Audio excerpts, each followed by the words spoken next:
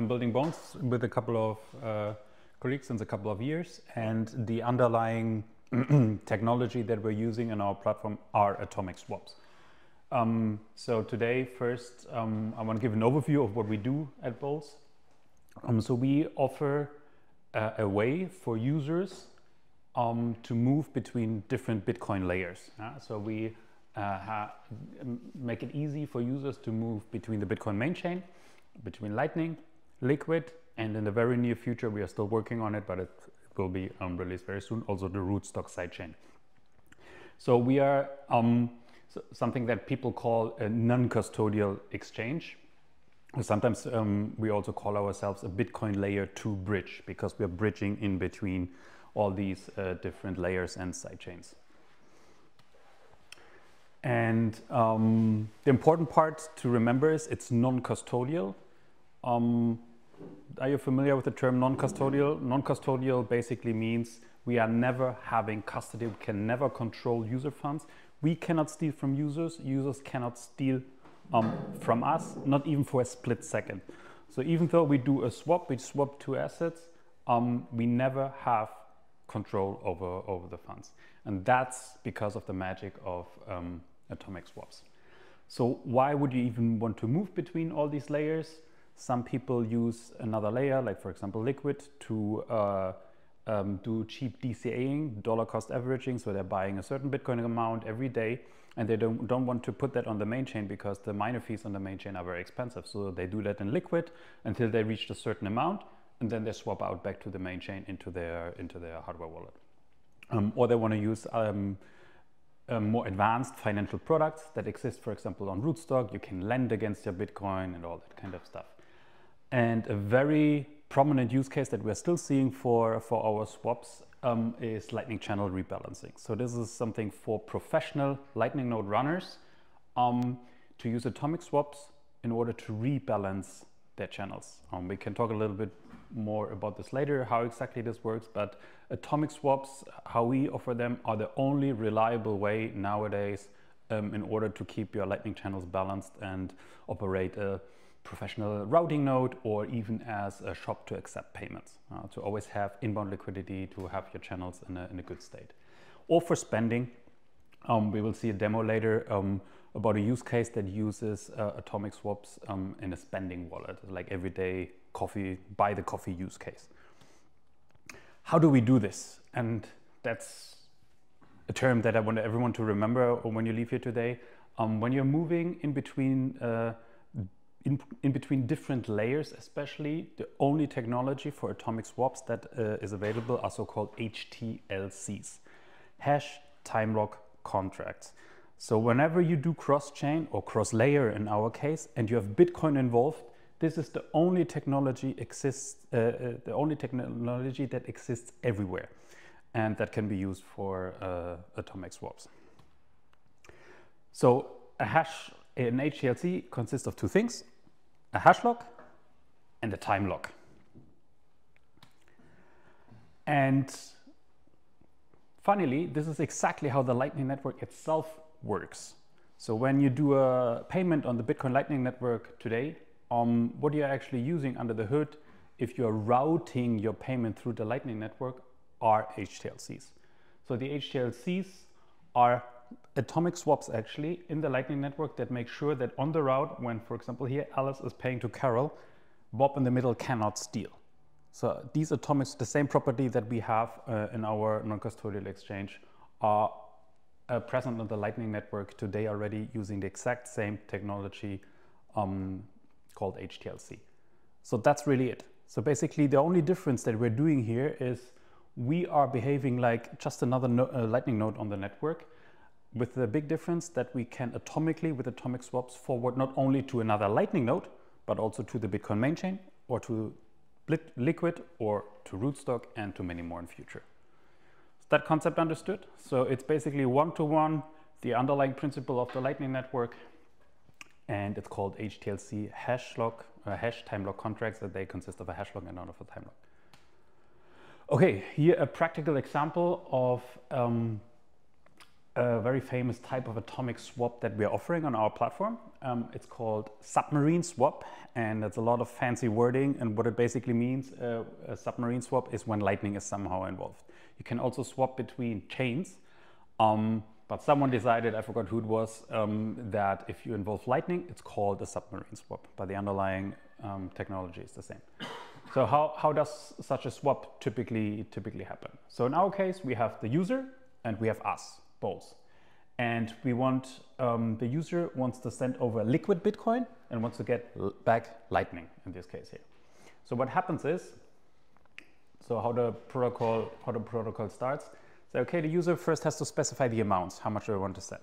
Send 0.1 Bitcoin, and then our platform will tell the user, you will get back 0.099 because there's a fee involved. The same way in the Lightning Network, when you're sending across the Lightning Network, the nodes in the middle that forward your payment actually take a small cut. We do the same. That's how we live. Yeah? That's how our business operates. And we actually have a web app, a simple website where you can go, boltz.exchange. You go, you punch it in, and that's roughly how the interface looks like. It shows you exactly the fee that we're taking, the percentage, the satoshis, the nominal amount, as well as the network fee that here is necessary in order to send the liquid transaction. The second step is that the user needs to create an invoice for 0.099 Lightning Bitcoin on the site and put it into our website, basically copy paste or scan it. And then Boltz takes the invoice and generates like a redeem script, and from this redeem script we can derive the liquid address where the user is supposed to send the liquid Bitcoin to. And you can already see, you don't have to understand exactly this, but you can see that somehow this address that we just generated and the Lightning invoice from the user, they belong together, yeah? They are derived from each other, okay? So you can already see there's a hint on the atomic swap how these two are connected. So then the user sends 0.1 LBTC to this newly generated address that is displayed, for example, on our website. And Boltz waits for one confirmation, or in some cases also doesn't have to wait for one confirmation, but let's just say it waits for one confirmation. And then pays, once the LBTC arrives in this, we call it lockup address, in this newly generated address, Boltz struts and pays the user's Lightning invoice. And here's the key that is basic to an HTLC, and especially to an HTLC on the Lightning Network. Once you pay an invoice, there's like a secret on the other side that gets revealed in the moment you successfully pay the invoice. So that's called a pre-image. So this pre-image, Boltz, we only learn about it once we successfully paid the user's Lightning invoice, meaning the user already received his or her funds in that case. And with this pre-image, we can then go and insert it into the redeem script of the lockup address, and like this redeem the liquid Bitcoin that were locked in this address. And you can see this pre-image is the same for the Lightning payment and the liquid payment. So the key for the atomic swap that happened is that the pre-image to be inserted into the redeem script is the same. So the redeem script previously was set up in a way with the same hash actually, so that it only is waiting for the correct pre-image to be entered. That is exactly the one that we are getting from the Lightning payment. So both use the same hash and the same pre-image to be redeemed. And basically once the user received the Lightning payments, the user can just go and leave, and it's our task to actually use the pre-image that we then know and then claim the liquid Bitcoin. There are certain optimizations. For example, we could decide to claim 10 swaps together, or like this is totally up to us when exactly we claim the liquid Bitcoin. Important is that we have all the information with everything that we need in order to do so. Okay. All right, now it gets a little bit more towards TapSwap and our history and how it works now. So up until January, we used regular nested SegWit, actually like SegWit, in order to do our swaps. And this is how an HTLC is represented in Bitcoin script. I'm no Bitcoin script wizard, but I think I can roughly explain what's happening here. So basically you have an if and an else statement. And in the if statement, this is basically, and this is always how HDLC-based atomic swaps work. If everything goes as planned and the pre-image corresponding to the pre-image hash is inserted correctly, then we can redeem and the swap is successful. Else, if that is not happening because timeout, the user just doesn't send the money, or we don't send the money, or wrong amount, or there's a couple of things that can go wrong. There's a time lock path that has a timeout blockade, and that is for security reasons of the atomic swap. You have to basically wait many blocks until you can use that and can refund your coins back to your own address.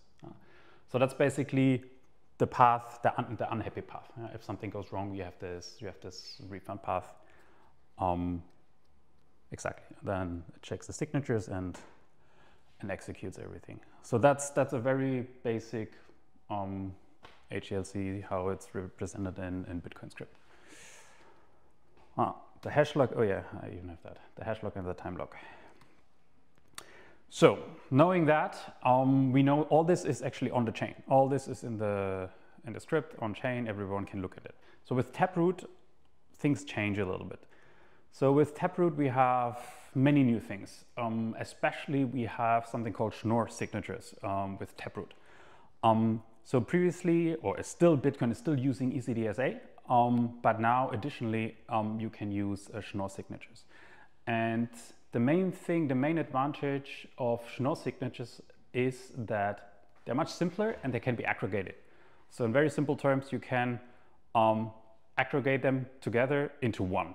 And that was previously not possible. So you can have two keys, one from us, one from the user, and we can aggregate it into one. And Music 2 is basically like the protocol how to do so. So Taproot itself is a very interactive protocol. So you have to have a communication channel out of band. This can be a WebSocket in our case. It can be a Telegram message technically, right? So you have to have some way to communicate with the user in order to combine keys, exchange keys, sign, combine, and broadcast. That's basically what needs to be done. And Music 2, maybe some of you have heard about that, is always mentioned in conjunction with Taproot, is basically the protocol how to do so. What are the steps that need to be followed? How does the signing work? And all that. Music 2 is pretty new, or fairly new, but is now, there's also Music 1, but it's like old and abandoned, and basically Music 2 is the thing now. And it will be merged into Bitcoin Core pretty soon. It was already merged, like it's fairly stable by now. It's maybe like 5-6 years old. But yeah. And the second innovation that, or the second change that Taproot allows us to do is to not have everything in like one big script that we saw before. It's like all one thing. We can actually rip it apart. So the if and the else statement that we saw before can be actually organized in a tab tree. So we have the hash lock, the if statement here, and the time lock, the else statement over there. And that is pretty cool because Taproot allows us to only selectively publish which branch of the tree we actually used. Meaning, if we were to execute the atomic swap successfully, we only have to publish this one, but nobody knows about the refund and the time lock path, in the script path. Yeah. Or if there might be even many more branches that nobody will ever know about because they never have to be published. And that's something amazing about Taproot, is it increases the privacy in that aspect a lot by you only have to reveal what you actually used and not all the possibilities that would have been possible. Come in. Question, yeah. A little bit. For your use case, what is the advantage of not revealing the second part of the code? If the code is always the same, you will have one example of a transaction going successful and one not successful. So the code would be revealed, but You mean you don't reveal the public key? What's the advantage? The advantage is that you are not necessarily revealing that this transaction that you see on the blockchain was actually part of an atomic swap. Okay. You can see it has a time lock path. If you see it like together, hash lock and time, you know it's an Yeah, HTLC. yeah, if it's course. only the TLC part, then you say, okay, I don't know what was happening before. So it's a, in summary, it's a privacy gain that you are having. And it gets even better as we will see now. So that's actually the classical part, just a little bit advanced now with Taproot. In a way, we can split it up and selectively reveal. But now, we also talked about keys before. So with Taproot, you can actually have two main ways of spending, and that is either via the script path that we talked about all this time, or there's something new. It's called a key path. And that's the actual real innovation. So that you don't have to use the script at all, but use keys, in this case of us and the user, and you aggregate it, and to spend the transaction, to spend the atomic swap. And like this, you're not revealing anything at all about that this could be an atomic swap. So a key path spent transaction on the chain looks like a single sig, single key spent, like a very, very regular transaction. And there's no indication at all that this was part of something much more sophisticated or even an atomic swap. So this is the real innovation that Taproot gave us. But again, the condition is for the key path spent is that we have a communication channel and we have to work with each other. Meaning Boltz needs to be online, the user needs to be online, the user needs to be able to generate these keys, to send them over, to sign them. So there's actually 2 rounds of communication I think are needed in order to go back and forth. First, send the keys, aggregate them, send them back, sign them, send them, broadcast them. So that all has to be done in a very interactive way. But that doesn't matter. You know, communication is cheap and it's fast. It's, you know, HTTP, it's data packets. Yeah. What is the percentage of Taproot times the transactions in the Bitcoin? In Bitcoin now, it's pretty high by now. I don't know the exact percentage, but it's like 50, 60. It's unbelievably high already. It's not a regular transaction, but you see that. No. By now, you can hide in the masses. That's what you're hinting at, right? You can definitely, before when Taproot was very new and just released, basically you did a Taproot transaction and people saw it as a single sig, but that looks suspicious to me because it's everything else looks much more complicated. So that definitely was a Taproot spend. But by now, the majority, I don't know the exact percentage, but it's a lot. Who is using that? I mean, there are wallets that use this by default. Yes. And it's getting better by the day. Right? So more and more, because of this advantage, more and more wallets are using it. There's not a single, so before we launched this feature, so our swaps are now Taproot based, we actually had to check that people don't have problems sending to a Taproot address that we give them, right? So we had to check that all, like every exchange, every wallet that there is, all of them support it by now. There was Coinbase until a couple of weeks ago that didn't support it, but even they do support it now, like Coinbase, the exchange. So everyone supports sending to Taproot at least, to P2TR addresses. Okay, that a little bit about Taproot itself. Now we are coming to Taproot swaps. So the advantages of Taproot swaps concretely for us is that they allow for something that we call immediate cooperative refunds. So for that, we have to learn a little bit, how did these refunds, the time lock path that we had before, how did this work before? We had to wait 24 hours, sometimes even up to 72 or even longer hours. So one can imagine when you do a swap and it fails in the first place, and then you have to wait up to 3 or 4 days, that's very frustrating. That's very frustrating and also very hard to understand for a user why they would need in order to wait and to use the refund. And then you explain to them, yeah, because of atomic swaps, you need, you know, time lock path. That's how things work. And then it's like it's difficult, right? So with Taproot, we realized by using this here key path spent, if we work together, in simple words, if we decide we want to refund now, Boltz agrees, the user agrees. We just have to combine our keys, aggregate them, sign and spend. We can issue the refund right now. If Boltz were offline, or if something, you know, is not available or not there, the script path still applies and the time lock is still there, and the user can still definitely inscript it in the chain refund after the time lock expired.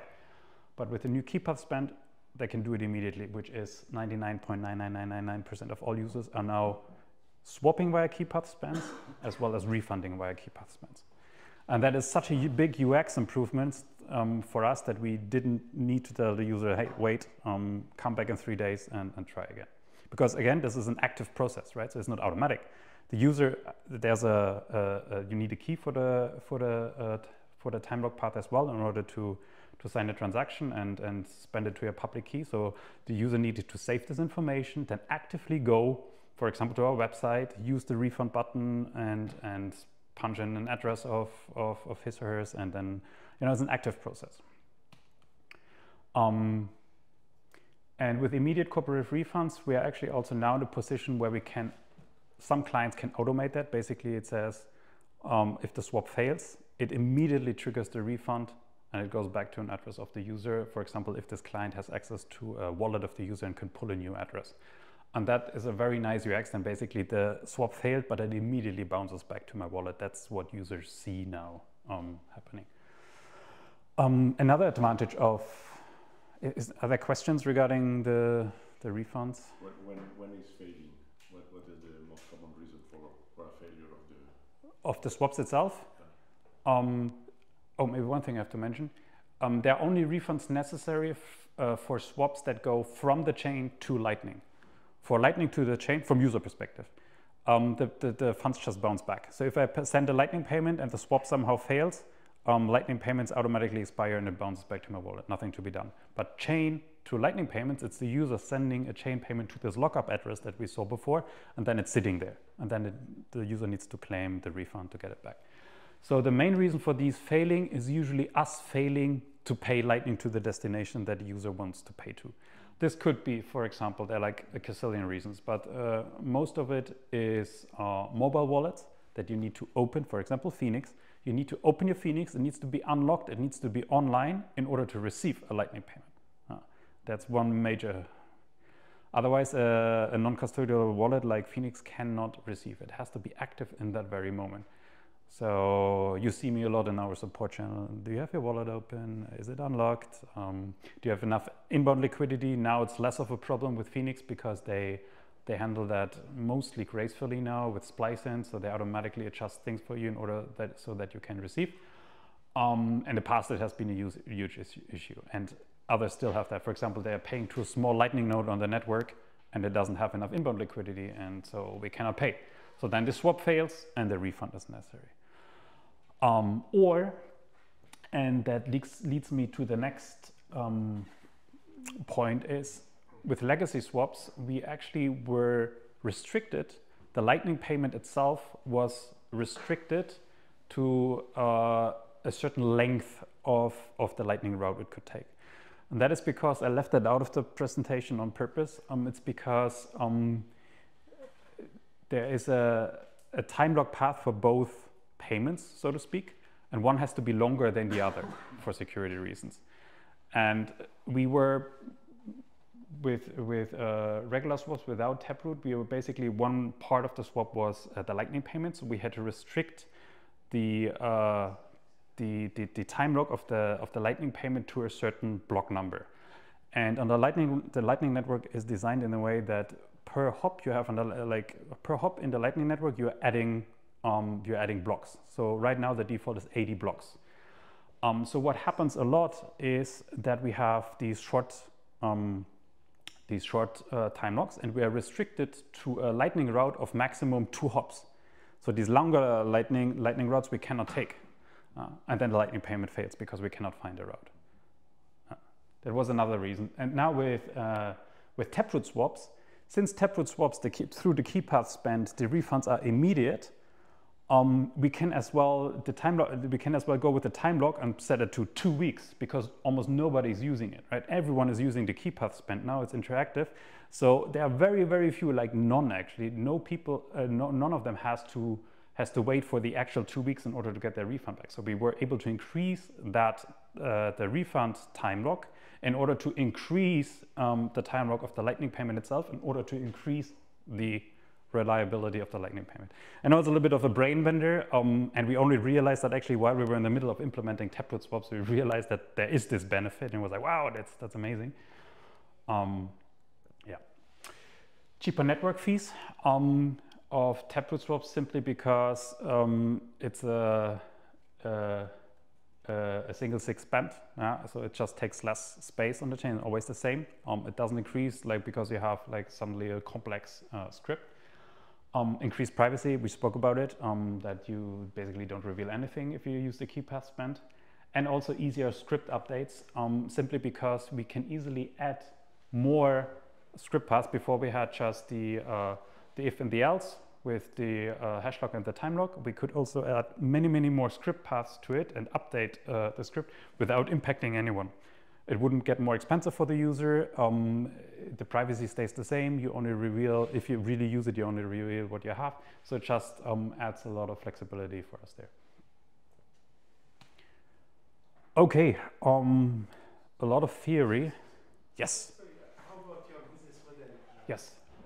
Is it on the transaction? Yes, on the volume. So we take a percentage of the volume that you're swapping. I can open the web app there, you can see it. It's not the end user, it's the service provider. But I mean, it's not the end user who pays you. The end user pays the fee. End user. Okay. Yeah, like imagine it like a regular exchange model. Yeah, you deposit something into an exchange like Kraken. You do a trade, and in every trade you pay 0.2% to Kraken as a service fee. Same thing. Same on the Lightning Network. You send a payment on the Lightning Network. For every single hop that you're taking on the route, you pay them a small service fee as a percentage, always a percentage. You had also swapped with Ether, right? We had it before. We don't have it. Don't have it now. If you want, we can talk about the why later. We had it before. So right now, okay, let's add it. It's a really interesting problem. So it's called the free option problem. So in very simple words, that means if you are doing atomic swaps between two different assets, an attacker, or anyone actually, can go start that swap and then wait until the time lock expired, which is a very long time, many hours for sure, like for sure many hours, especially when you're involving Lightning, and basically monitor the price of that asset you're swapping. If it's favorable for him or not, then either continue with the swap or cancel it, because the real problem is it's for free, especially with Lightning. A Lightning transaction can be canceled for free. And that creates an attack vector. We actually suffered an attack in the very early days because we didn't understand it that well back then. Attackers did that. We had Litecoin swaps back then and also Tether swaps. They created the swap. They had, I don't know, Bitfinex, Kraken on the side open, and I basically monitored the price of this and said, okay, now the price is going up, or for me it's good. I'm going to continue with the swap. Or the price going down, that's not good for me, so I'm going to abort the swap. And they did that on a massive scale, and like this drained money from us. You know, this happens with the Bitcoin ATMs also. You can arbitrage in a lot of places, but with atomic swaps it's especially bad because there's nothing you can do. Once you're in there, that's it. That's why we decided, okay, also because we are, very much Bitcoin people, we only do Bitcoin to Bitcoin. And if you're swapping the same asset, you don't have this issue. But the price of liquid Bitcoin is not the same. It's exactly the same. There's no trading pair. Yeah, it's exactly the same. At some point there is... If it at some point differs, then it's a problem actually. Depends on how much and stuff. But for example, wrap Bitcoin on Ethereum, actually the price is different. You have a trading pair on several exchanges. Whereas with liquid Bitcoin, with Rootstock, you don't. With Lightning, neither. So basically, these only exist in the deposit and withdrawal options, but they never ever exist as a trading pair.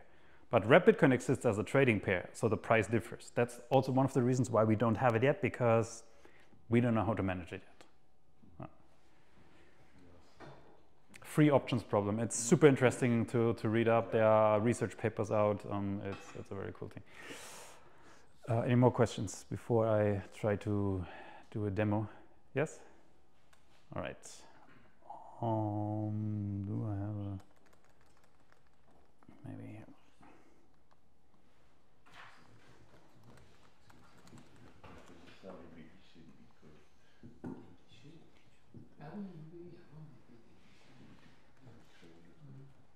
Okay, that's actually our web app. As you can see, it's very simple actually.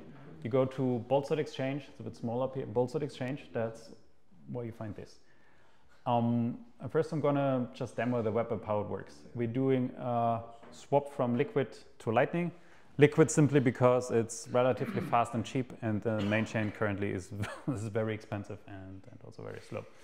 Well, just one quick question. The scripts for Liquid are the same, exactly the same than in Bitcoin? 90% the same. The only difference with Liquid is confidential transactions. So we will see it. Actually, we can check after this swap. Yes, you have some extras on top. So the amounts and the assets are blinded. You can just write it down for Liquid.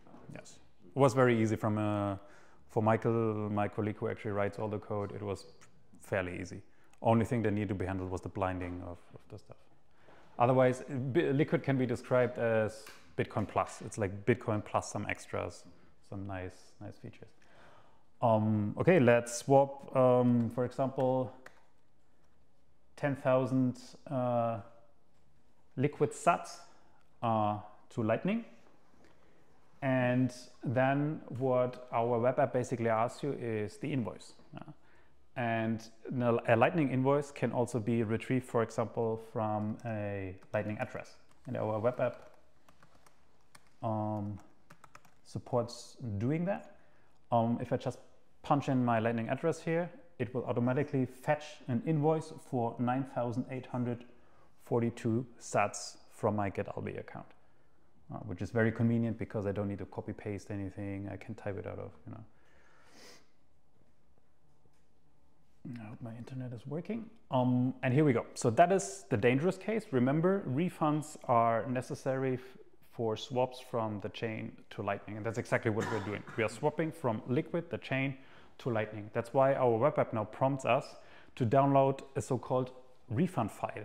And in this refund file, you have the private key to sign your refund transaction, and so on. You have everything in there that you need in order to refund later on. It is also stored in the browser, in the local storage, but we have a lot of users that are using the Tor browsers, using private windows, and they do a swap, they close the browser, and it's gone, right? So basically they nuked all their refund information, and then the swap fails, and yeah, it's a problem. So we decided to put this page that basically prompts you to download the file. In that case, it stays locked somewhere. We were able to recover everything so far apart from 2 in our entire history, because there's an emergency recovery case. So before we saw, okay, what is happening is here it downloads a file with a private key in order to sign the claim, the refund transaction. Yeah. What you can also do is you can use the actual pre-image. Yeah, the pre-image is the thing that unlocks the entire swap. But here it failed, so the pre-image was never released out of the Lightning invoice. What we then did is, it's like, okay, where did you get this Lightning invoice from? They said, oh, it's from my node. Oh, great. Go to your node, type in this command, look up invoice. There you have a pre-image. Give us this pre-image. With this pre-image, we can rescue your funds, because this pre-image actually unlocks your funds that are locked in there. If, and I'm actually in a discussion with them today, they used an exchange like OKX or Kraken, and they created the invoice for them. The pre-image is with OKX and Kraken. So it's my pleasure to contact Kraken and OKX, say, hey guys, you have this user, he did a swap, it failed, you have the pre-image, you are the only guys that have the secret in order to rescue this user's funds. And so far, everyone was willing to cooperate with us and hand over the pre-image, and we actually could rescue it, apart from 2 that I know of. But those were very, very special cases. But it's a lot of manual labor. So our idea is we're doing thousands of swaps a day. So we have to reduce the amount of support cases that are being created because of this. And that's why this page exists, right? So this page basically shouts in your face, download the refund file just in case. Works on mobile as well. On mobile, it's actually encoded as a QR code, because on iOS, you can only download pictures, it seems. You cannot download anything else in the browser on iOS but pictures. So we encoded it in a QR code. The information is there. So we did a lot of hacks in order to make this work. Because our goal was, we want to support every single device and every single wallet out there that there is. We don't want to tie us to a specific implementation. So it has to work on all operating systems and all browsers. And we are now, after 5 years, we're in a stage where it actually is working quite okay. We have support cases, but for the amount of volume we're doing, it's pretty okay. I'm actually being risky today. I'll skip the download. And that's the next thing that hits you.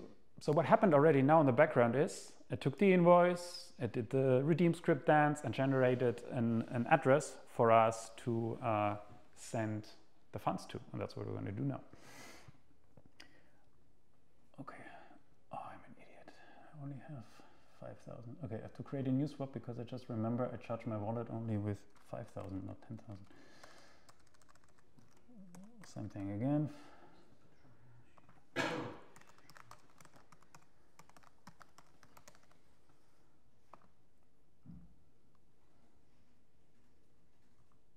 on, let's download it. Okay, so now I am opening my Liquid wallet.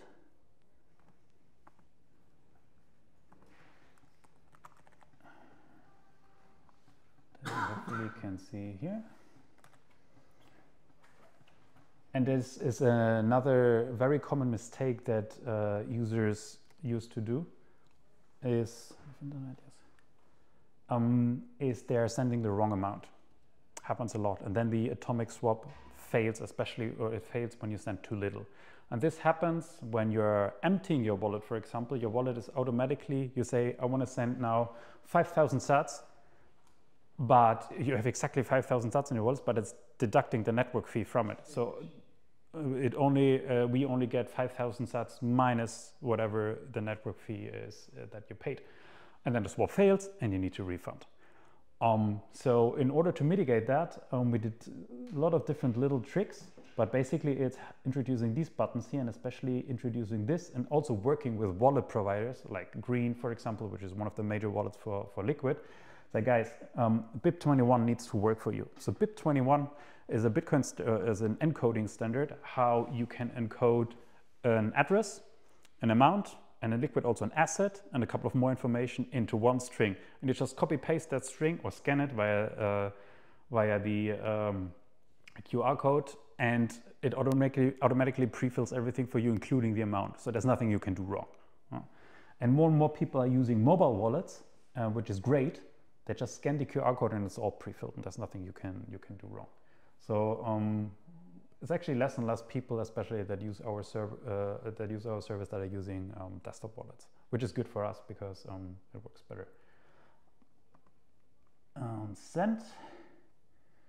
Let's see if the bug is actually solved. Yeah, see, it all pre-filled it for me. Nice. Huh? And network fee. Why can I not click next? I can't see that. It still shows 0, but I have money in there, I'm sure.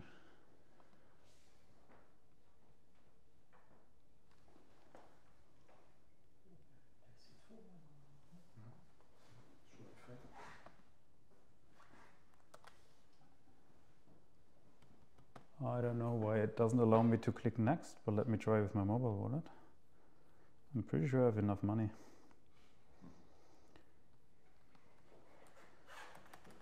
But this happens, demo effect. Okay, mobile wallet.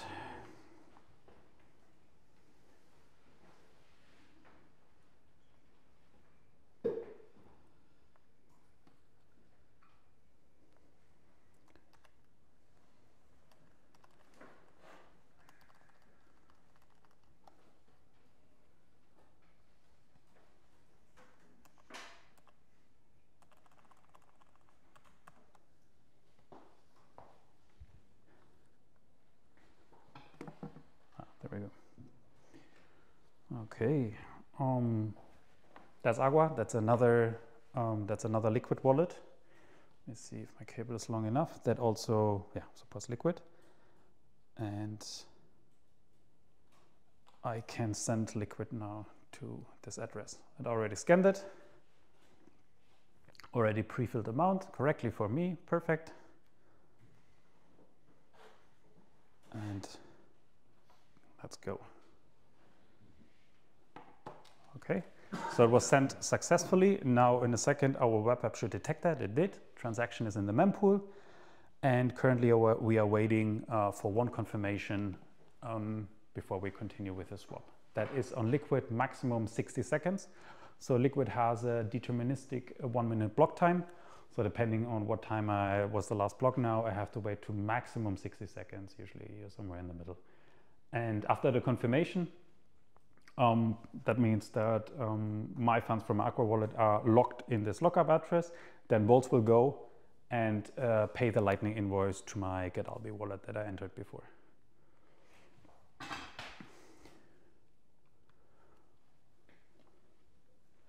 Let me actually open my GetAlbi.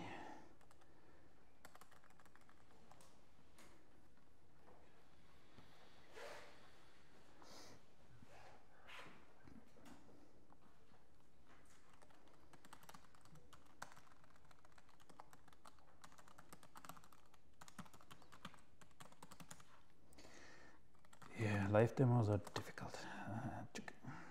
Copy.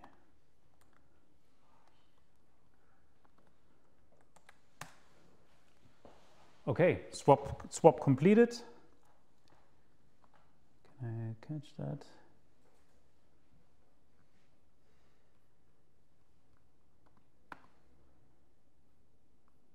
And it's in my wallet. Yeah. So that's basically how easy it is. Sorry, second time where did you send the money on your? I send it from my own Agua wallet to my own Lightning wallet. Because to Lightning. To Lightning, yeah. From Liquid to Lightning. Yes, that was the swap that we did now. And you can go the other way around as well. Yes. I haven't seen you input the address. So it swap and send the fund to the original address, but on a different network. Is that right? It sent. So I didn't put in an. I have to put in a Lightning invoice. So what I want is I want to go from Liquid to Lightning. So what I did, I put in my Lightning address, and then our web app went and got a new Lightning invoice from this Lightning address and sent it there. And now I have it in my Lightning wallet. From Liquid to Lightning. Yes. What was the cost? So the cost was, can't see my mouse unfortunately. Let me go back to the page. So basically the cost was the network fee of 148 Satoshis. The Boltz fee, which is 5 Satoshis, very cheap, 0.1% of the 5,000 cent amount. That altogether, plus the network fee that I used from my Agua wallet to send. So in total, you end up with something like 400 sats. The network fee on Liquid stays more or less fixed because there's always space in the block. So you can count on roughly 400 sats network fee fixed. And then the percentage goes up as I put in higher amounts. So if I put in here,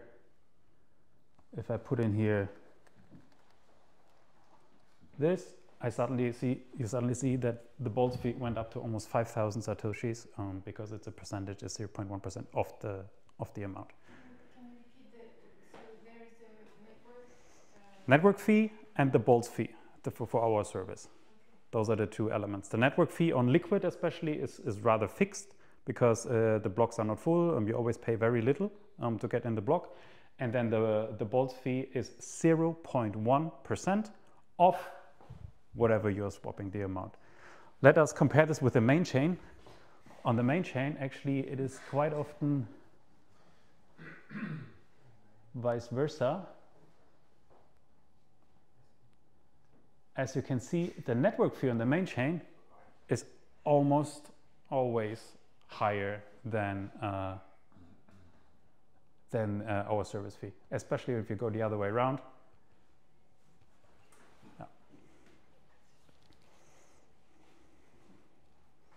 More questions? So let's say I have a Bitcoin full node as a merchant, and today I receive a Lightning payment on a daily basis, and I need to refuel my inbound capacity. Yeah. Can I use Boltz for that?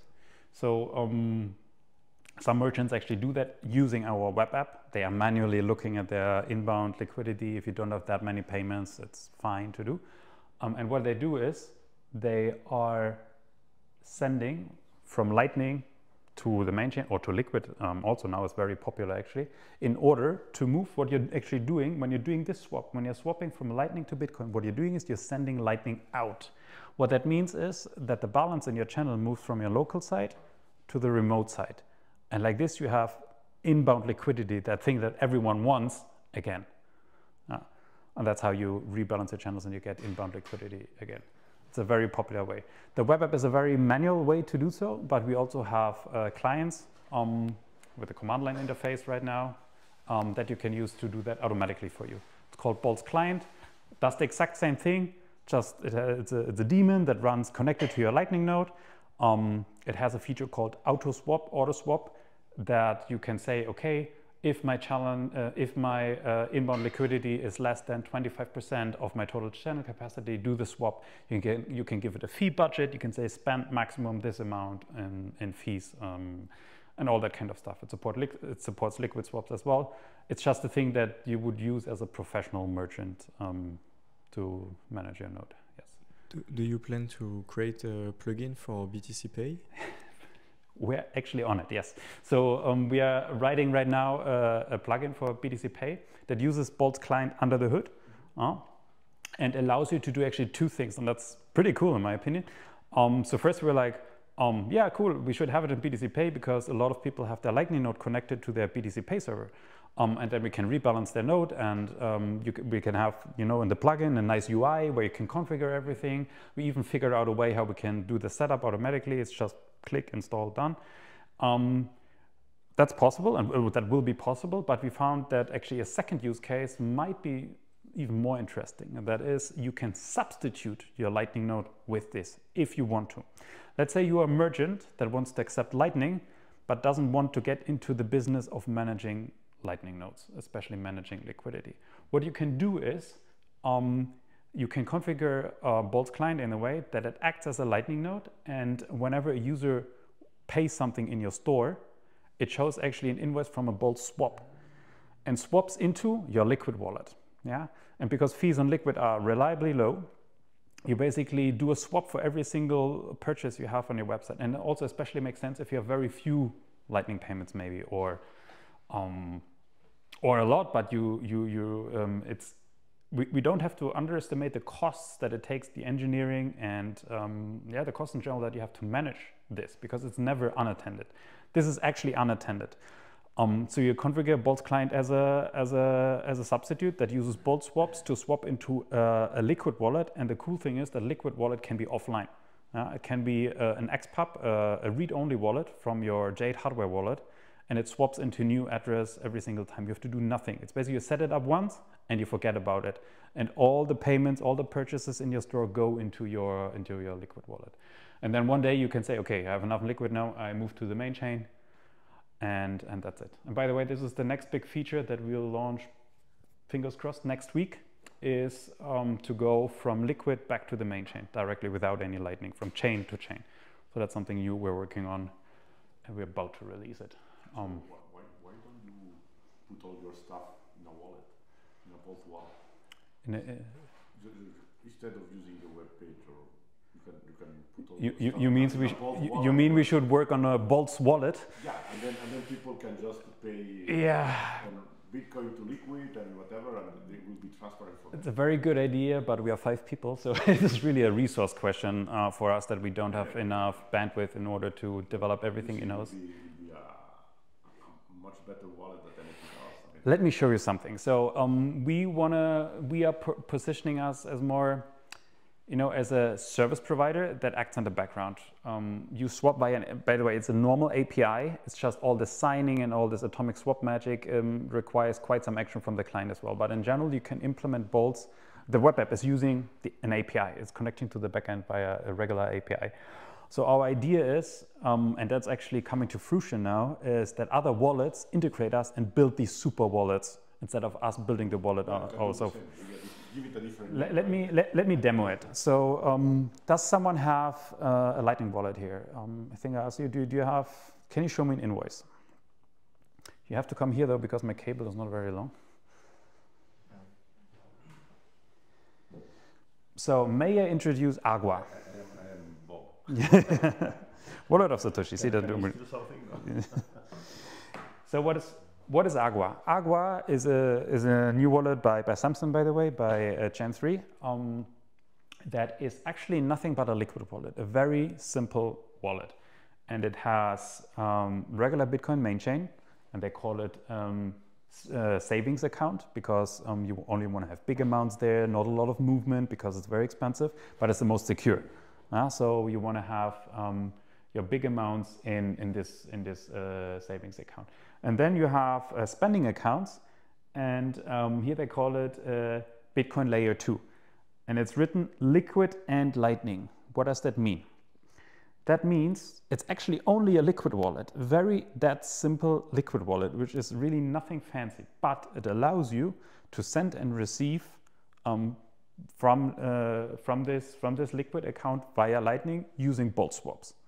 Okay, so they actually integrated our swaps in order to have Aqua users use Lightning without actually having any channels, anything, nothing at all. And so far, people liked it a lot, and I want to demo it and hope it will work. Okay, so like any regular Lightning wallet, the first step is scan an invoice, always like this. Same thing. You do so. It reads the invoice correctly.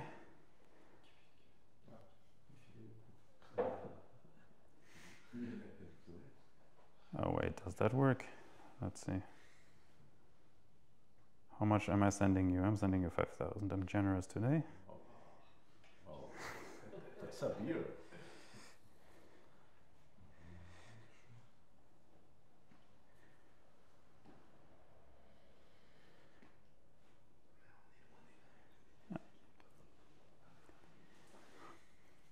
It's a little bug in Aqua right now that it shows you success already, but we have to wait for one confirmation on the liquid chain. So they just want to be very nice in the UX to show success to the user, but right now we have to wait for one liquid confirmation. And it should show in a couple of seconds. The reason why we are waiting for one liquid confirmation is until a couple of days ago, this was instant. It was like bam, so instantly. Because we were accepting zero-conf transactions on Liquid, because Liquid itself is designed to keep zero-conf safe, whereas on the main chain, zero-conf is not safe anymore, not at all. You should never, ever accept zero-conf on the main chain. On Liquid, it's designed, there we go, success. On Liquid, it's designed to be safe, but we use it wrong. So we actually had someone double spend us on Liquid, so we are now reconfiguring our system in order to safely accept zero-conf again. So this transaction that we just saw and took I don't know, 60 seconds will be 5 seconds again. That's how it was before. And that you can see these wallets already exist and they enable a spending use case. And they also have Tether on Liquid, by the way. So this is really a wallet designed for everyday people that don't know and don't want to know much about the underlying technology. It's geared towards markets like South America, where people are fleeing into a stable currency, want to hold dollars, and so we are setting on others building these super wallets, but using Boltz under the hood. That's the idea, because we simply don't have the bandwidth to do it ourselves. So with this wallet, I can directly convert BTC Lightning Liquid to Yes. Tether. Not yet directly within the app. You can maybe it even works. Let me see. I never tried that one. Tether, receive. No, you cannot. You cannot convert it yet. You can receive different forms on Tether. From Liquid? So you can receive Tether on Ethereum, Tron, and Liquid, but the functionality that you can convert from Tether. Oh wait, in the communes? I think you can. Yes. See, yeah, you can. This one is using, I think, SiteShift.ai under the hood. Another swap provider, but it's custodial. So they don't do atomic swaps. They just swap for you without. So you receive LUSDT. Yes. And let's say now you want to send LUSDT to Ethereum or Tron wallet. Can you do so? You can do so. You will just press in the sending option. You will just say that you want to send it to. Yeah, you put in an address and it automatically actually detects which chain it is, and it does another swap for you. So this entire wallet is built on swaps, actually. Just we are not doing these swaps; it's a different swap provider. We are doing Lightning to Liquid and Liquid to Lightning swaps, but the USDT swaps are being done by Sideshift, I think. Yeah. So Shapeshift doesn't use atomic swaps. No, none of them. None. No one. So at some point they were claiming that. no, it's never atomic. Fixed float, Sideshift. You are the only one.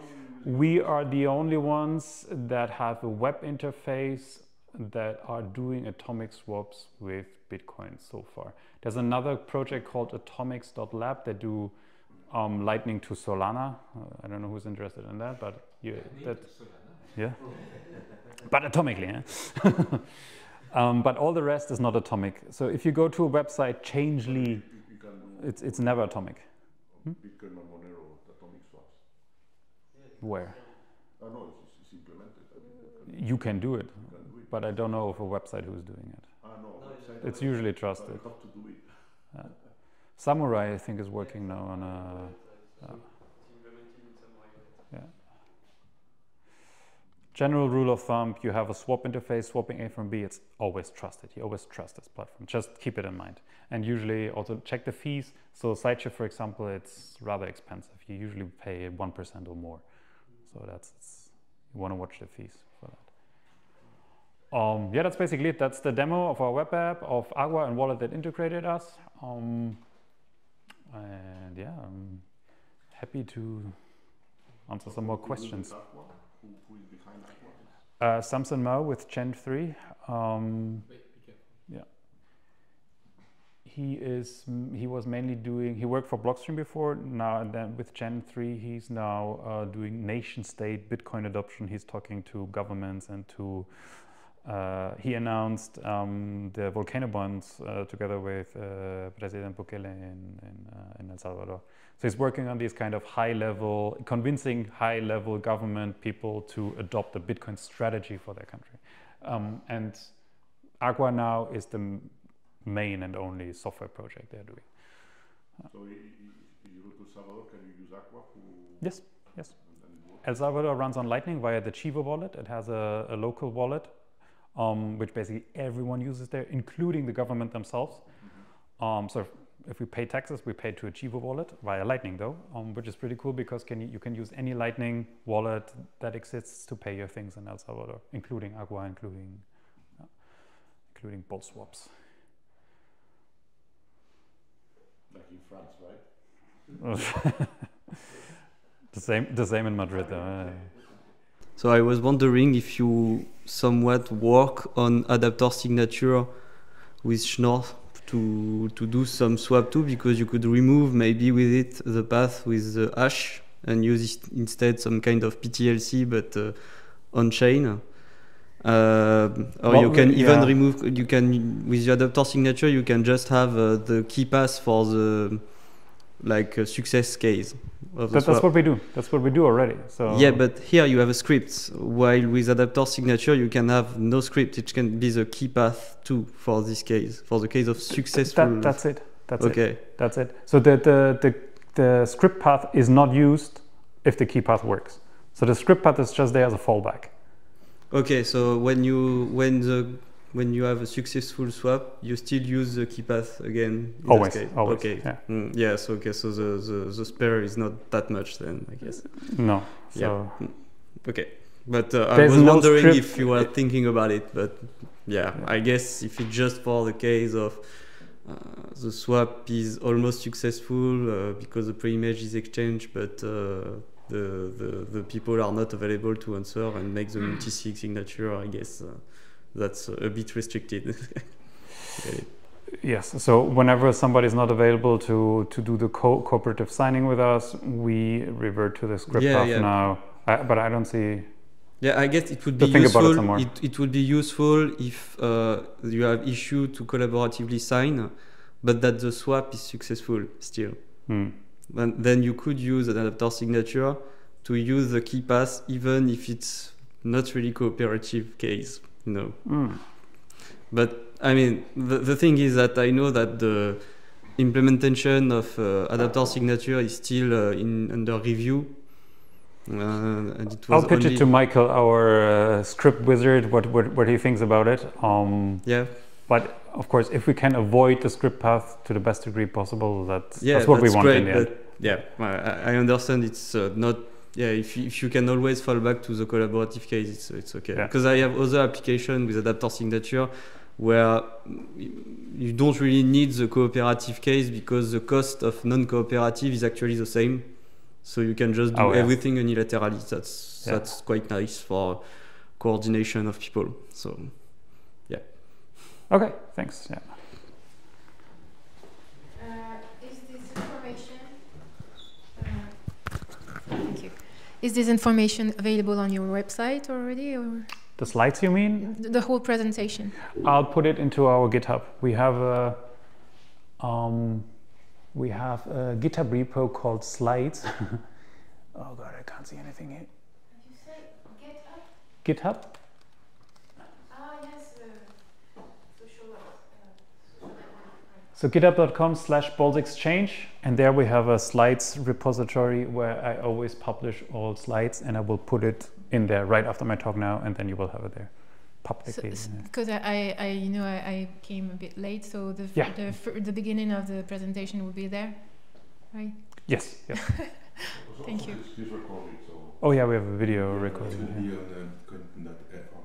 He's recording. On the what? Bitcoin.fr. Okay. Thank you. Okay, more questions? No?